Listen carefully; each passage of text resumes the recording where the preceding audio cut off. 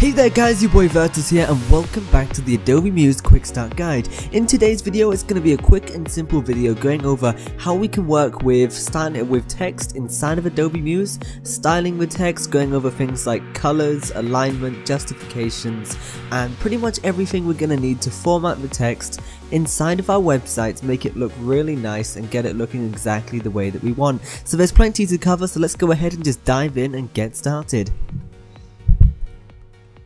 Okay, so let's just start off with creating some very basic text inside of Adobe Muse. Now, in one of the previous videos we did create some basic text and we wrote a little box in there, but what I want to do is go over it step by step properly in this video, showing you exactly how you can create your text. So probably the easiest way to do it, like I said before, is just use the text tool, just click and drag to create your text box. Once you've done that, you just go ahead and type in your text, and from here we can sort of begin to style it. Now, you can see we've got a bit of text here already that we can work with, so I'm just going to go ahead and use this. Now what I'm going to be doing is I'm going to be trying to make the text in my website on the home screen similar to that in our design mockup. So you can see we've got plenty of text here, you know, it's all justified to the left, it looks quite nice, and so on and so forth. So what I'm going to do is I'm going to try and get loads of text in here. I'm just going to put a load of stuff in there, then we can start to style it, play around with fonts and all kinds of cool stuff. So the first thing that I'm going to do then is I'm going to quickly get some text to actually put into our website. So I'm just going to go and grab a Lorem Ipsum generator here, and I'm going to go ahead and copy and paste this in, and from there we can start changing things like the size of the text, the color, and so on. So I'm just going to go ahead and chuck this in here real quick. So there we are. So there's quite a few things that we can actually do to our text. So the first thing you might want to do, for example, is, you know, change the size. Now when it comes to formatting their text, there is two ways you can do it. The first way is using the menu bar in the top section of the user interface, or you also have a dedicated text panel, you know that you'll be finding that's similar to something like Photoshop, where you can change all of the settings in here. So with the text selected, you know, you can just go ahead and change the text size from here. So for example, if I wanted to make it a little bit bigger, I can do that. If I want to make it smaller, I just change it down just like that. Now you can also change the text color quite easily. You just press the little color icon up here, and then just choose the color that you want your text to be. So if you want your text to be green, you go ahead and press green. If you want it to be blue, you can have it blue. But for now, I'm just going to go ahead and use a black color.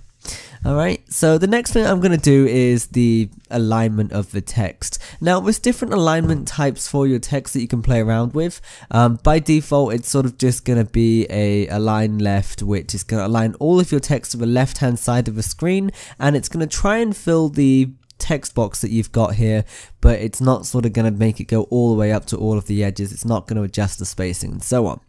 Next one we have is align to the center, so it's going to try and center everything to sort of make it look this way, so you can sort of see how it looks. Next one is align to the right hand side, pretty much the opposite of the first one. You can see everything's aligned to the right and it doesn't really fill it up on the left, it just tries to fit in whatever it can.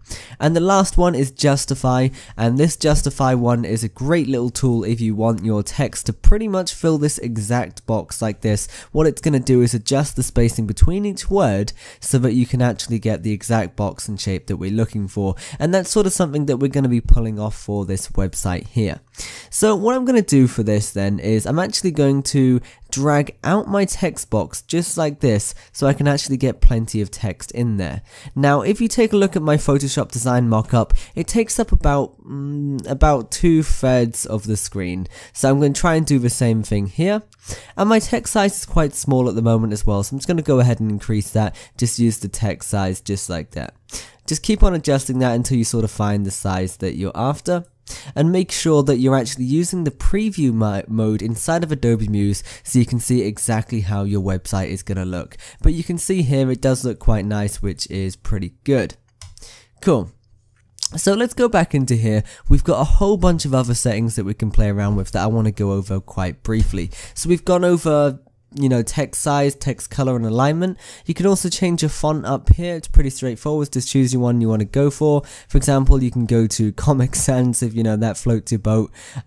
Just select the one you wanted to go for. For example, I've got this nice little font here called Lato Regular, which is quite nice. Now, I recommend only using the default fonts that come with Windows, or you can add a web font if you want to install it onto your website, and the viewer and the person that's on your website can sort of view it that way. But if you don't want to have to link up everything and it become all extra levels are complicated, just use defaults for now. You can add web fonts later on. It's something we're going to be covering in a later video. It's very simple, quick and easy to do, but for now just use something that does come with Windows. Cool, so next thing that I'm going to do then is I'm going to try and go over some of these settings here. So the first one we have is tracking. That is pretty much going to adjust the amount of space between your letters here. So you can see as I turn it up, you can see I've got more and more space between each individual letter. Now for me this looks a little bit odd, so I'm going to try and keep this down to 0. It might be worth adding it to something like, changing to something like 2 if you want to sort of have a bit more, fill up a bit more space. It's entirely up to you, but for now I'm going to leave that to 0. Next thing that we have over here is going to be your leading. That is pretty much the distance between each line. So if I was to go ahead and change this to something like 150%, you can see there's more space between each line. If I change this to something like 250, the space just gets greater and greater as you go, as that goes up. So I'm just going to leave this at the default, which is 120% for now. Next one is indent. It pretty much indents your text into the text box really. So if I just set this to something like 15, the first line you'll have a ever so slightly small indent there. But I'm going to go ahead and leave that down to 0 for now. Next ones are margin. That's pretty straightforward really. You just get like a little margin inside of the box here. So if I set that to something like 15, you've got a little margin there. You can do the same for both the left and the right hand side, which is quite nice as well. We're not going to really worry about the space after setting for now. It's not necessarily something that you are going to use that much, so we are pretty much just going to go ahead and leave that. So I mean, we've got our text in here at the moment and it looks quite nice. So I'm just going to pretty much add in a whole bunch of other text into our website. I'm just going to copy and paste this text box for now and just chuck another one of these underneath. So what I do want to do before I end the video or go any further is I'm going to try and recreate this create your first website without any code text. You can see it's nice and big, it's got different colors on it, and it's all within this set area. So we're going to try and use the skills we've learned in today's episode to try and pull this off. So go ahead and just select your little text layer over here, and the default color for all of this text is white. So go ahead and select a white color. And the text is a little bit too small at the moment, so go ahead and increase the size of that. So maybe play around with something like 18, and that should be, or 24 even, and that looks quite nice for now. And as usual, we need to increase the size of the text box because it's not wide enough at the moment.